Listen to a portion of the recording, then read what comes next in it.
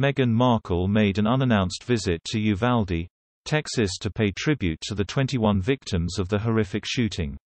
GB News Breakfast hosts Ann Diamond and Paul Hawkins, who was stepping in for Stephen Dixon, discussed the Duchess of Sussex's appearance with Daily Express Royal Roundup reporter Pandora Forsyth.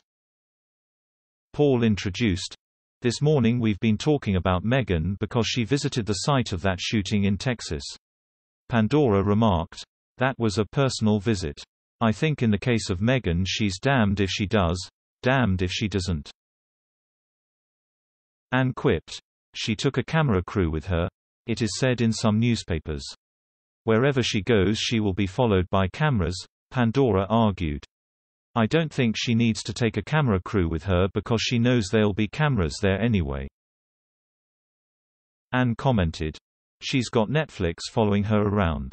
Pandora confirmed this was true before adding, "It's a case of if she didn't I'm sure people would say, 'Why hasn't she?' Well, they wouldn't, would they, because she doesn't have a role to play in this. If it happened in Britain, God forbid, we would expect a senior royal to go," Anne hit back. "I'll be honest, I wasn't thinking, where was Meghan Markle when I heard about this," Paul said. Pandora reasoned, "I will say, though, we did say with the Sarah Everard case the Duchess of Cambridge went to Clapham. But she has a role to play," Anne said. "We would expect a senior working royal to go."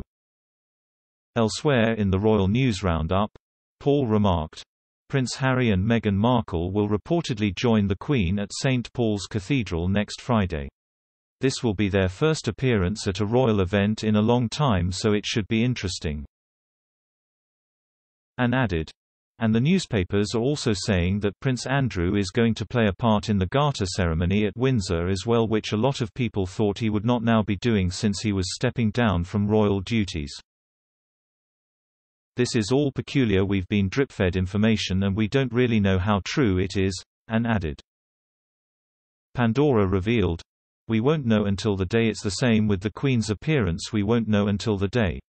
We do know she's had mobility issues, that has been reported. She has come out, she has been to various events now, but again it will just depend on the day." Anne said, "It depends on whether she's having a good day or not, and at that age with mobility issues it means some days you have good days and some days you have bad days.